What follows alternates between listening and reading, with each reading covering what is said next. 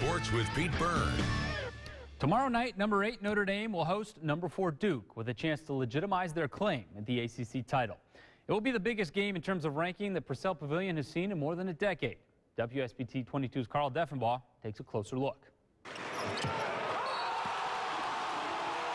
In a season already full of unreal plays and unbelievable finishes, 8th-ranked Notre Dame is hoping the greatest moments are yet to come. Wednesday is a great opportunity, playing against Duke, my first time playing against them, I know a couple guys on the team, so to get a win against Coach K and Duke would be exciting. At 19-2, the Irish are off to their best start in 4 decades, with number 4 Duke coming to town.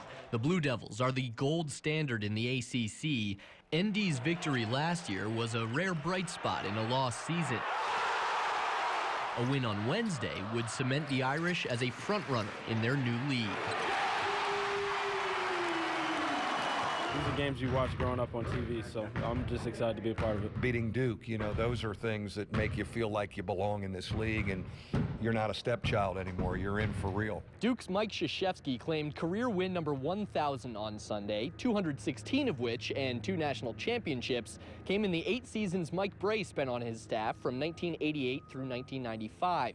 And Brey remains the only former Coach K assistant to ever beat the legend. Certainly an unbelievable achievement. I'm honored that I was a small part of that way back when I was a younger man and wore a tie and had more hair. This year's squad has a swagger and confidence born from success.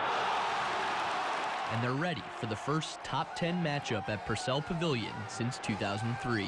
I think it's going to be a circus anyways because it's a great matchup, and I think our fans are going to be through the roof. I expect it to be even crazier than last year. Granted, both teams are ranked, pretty high. But I know our guys are really excited. We just need to continue to prepare ourselves for the game. Carl Deffenbaugh, WSBT 22 Sports. The Irish and Blue Devils tip off at 7:30 tomorrow night.